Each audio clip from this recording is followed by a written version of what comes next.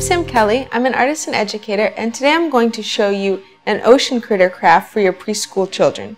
We are going to do a handprint crab.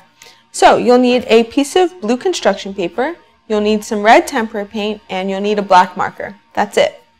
But you're going to have to get a little bit messy to do it.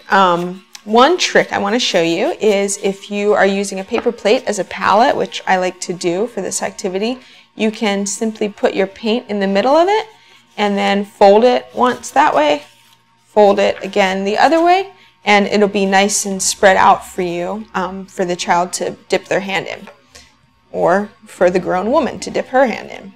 So you want to make sure that it's really on there, and actually you can just do that because you're going to need to use both hands for this project. So red-handed, here we go.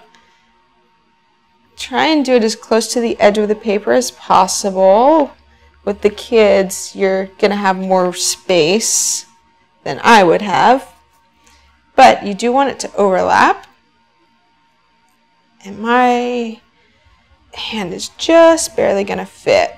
You might have to do this with their fingers, kind of roll it to get a good print. And peel that away. Now you've got the basic shape of a crab.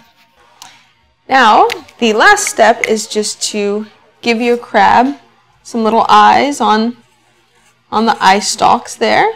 So just a black marker, a couple of dots, and we can even give him a cute little smile.